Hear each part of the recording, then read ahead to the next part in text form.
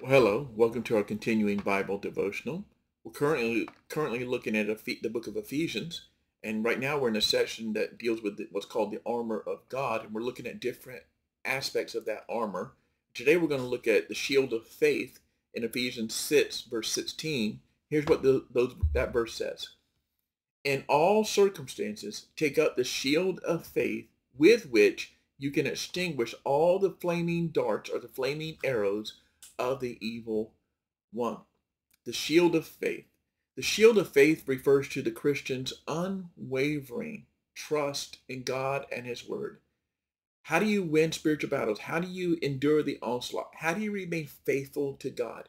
You continue to trust in him and his word. Here in this particular verse, he talks about how the enemy, the evil one, Satan, sends flaming darts, flaming arrows our way. He's referring to Satan's weapons, how he attacks us. And the way Satan works, in a nutshell, is he uses deception. That's always been his primary weapon. He is a liar. He is a father of lies. He's been a liar, as Jesus says, from the beginning. And where deception takes place and people believe that deception, those lies, that leads to doubt about God and God's word. That leads to discouragement. That leads to disobedience. And that leads to a departure from the faith. But it all starts with deception. How do you deal with that attack of deception that leads to doubt, discouragement, disobedience, and departure from the faith? You lift up the shield of faith. In ancient times, the shields were not made out of metal, but they were usually made out of some kind of animal skin, like leather. And the enemy would often shoot arrows that were lit on fire. And so the way the soldiers dealt with them is they drenched their shields in water, so that when the fire encountered their shield, it was extinguished. And so that's the picture for us. Our shield is the shield of faith, so that when Satan attacks us with doubt and discouragement and deception, we lift up that shield of faith. We say, no, we're going to trust in God, and that's how we overcome the enemy. What do we need to trust about in God? Well, we need to trust in God's promises.